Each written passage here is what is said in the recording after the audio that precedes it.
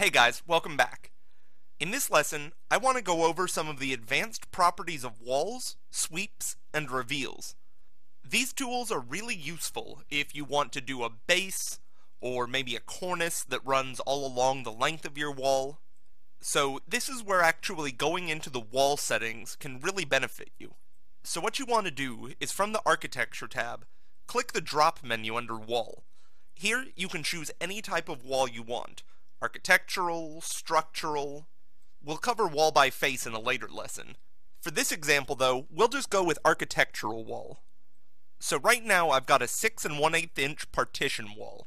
So I'm going to select Edit Type and duplicate this wall. The reason we're going to duplicate this wall is because if we just change the settings right here, it will change the settings of every wall of this type. So I'll click Duplicate and rename this as Wall, Sweeps, and Reveal. Now obviously you can name yours whatever you need to, this is just an example.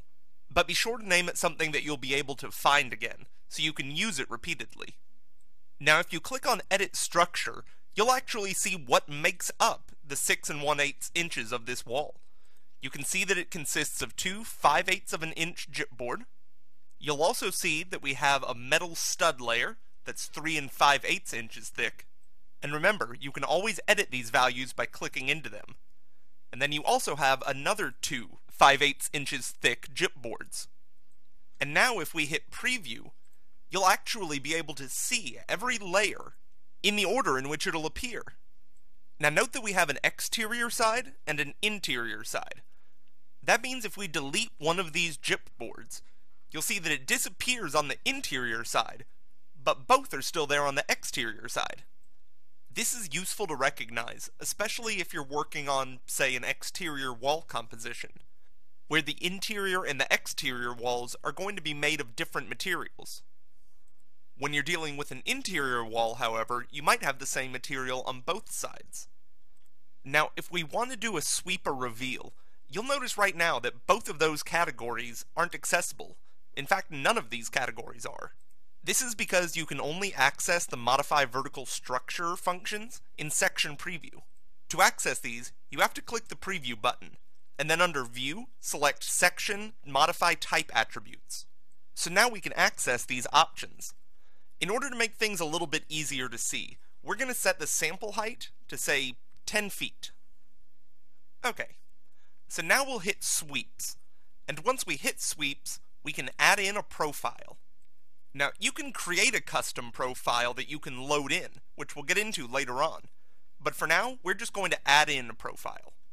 When you click Add and look under Profile, you might not see the one you want. In that case, you're going to have to go to Load Profile. That'll bring up the family browser. So right now I'm in the Imperial family. You might be working in Metric, but the process will be the same. We'll scroll down to Profiles, click on Finish Carpentry since it's a wood frame construction, and we're going to just choose a base we like. I'll go with base 1, that looks nice. And now I'll add in a top part, or a cornice. So I'll go back into Profiles, and Finish Carpentry, and we can choose whatever crown molding we prefer. So once you've selected everything, you might not see it load right away, but if you click into the profile, you can choose one. We'll go with the 5.5 inch. You can also choose what type of material you want, whether a wood base or a plastic base. You can also define the distance from the base. I'm going to leave it the same, but you can adjust it if you need to for your project.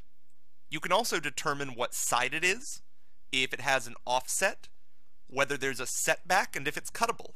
When we hit Apply, you'll actually be able to see the changes in our preview. It's a little small, I'll try zooming in. Doesn't look like I can. But you can actually add in additional wall sweeps. So in this case, I'll choose the same profile that I used before. I'll leave everything else the same, but the side will be exterior. So when I hit Apply, the sweep appears on both sides. Now, those just cover the bases. If we want to add something to the top, we're going to have to add in another sweep, and this time we're going to choose the crown molding we loaded in. Now if we hit Apply, you'll see that the crown molding appears at the bottom. This is because the distance is currently set from the base. If we change that to top, then you'll see the crown molding appears at the top. Now, one thing that you might notice is that the crown molding actually looks like it's above our wall. Now for something like this, you might actually have to lower the crown molding. So for that, let's look at the profile again. Our crown molding is 3.5 inches by 4 3/8 inches. So I'll go ahead and lower the crown molding by 4 inches. Now when we hit apply, you'll see that it actually moves up. But if we change it to -4 inches and hit apply, you can see it moves to where it belongs. Now we're going to go back in and do the same thing. We're going to add in another crown molding, and we're going to set the distance at -4 inches from the top, and we're going to make the side interior. So now we have a base and a top, both on the interior and exterior. Now again, what we've done would apply primarily to an interior wall. So now we'll hit OK until we get out of all those options. And now when I actually build something with this new component, I'll just make a simple shape and then go into 3D view.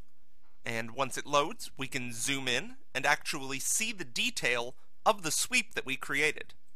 So the base and crown molding do what we wanted them to. Let me go ahead and set this to shaded so it loads a little faster. So now we've got our base and our top part.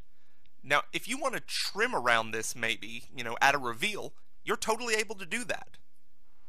So go into Properties and click on Edit Type.